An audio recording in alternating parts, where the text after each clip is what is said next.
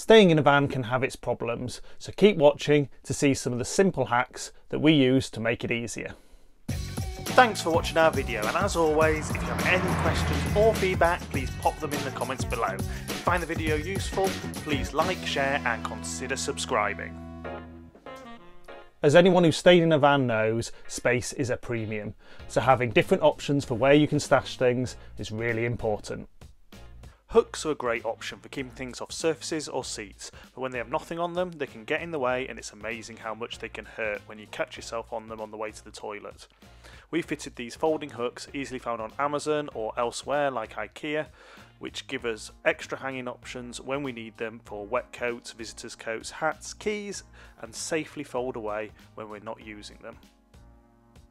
If you're blessed with being somewhere hot in your van, it can be really hot inside your van, and having some options for different fans in different places can be a great help. We've found these USB powered almost silent fans to be really useful. They give just enough breeze to give a light relief, and as we've got USB sockets in various positions around the van, we can put them where we want them. In a van, as you move around, things break and get lost. We've just got used to that. It might be a tap, a cooker knob or a door catch, but finding replacements when you're on the road is hard. So being able to make a repair or a replacement could help make the rest of your trip much easier. Other than normal gaffer tape and super glue, something we carry which has saved us a few times is polymorph. It's a thermoplastic material that can be shaped and reshaped any number of times. It's supplied in granules and it can be heated in hot water, and when it reaches 62 degrees Celsius, the granules form a mass of clear plastic material.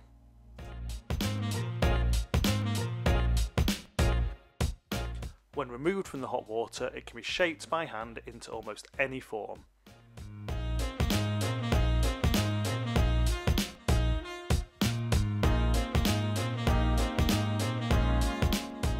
On cooling, it becomes a strong, solid material.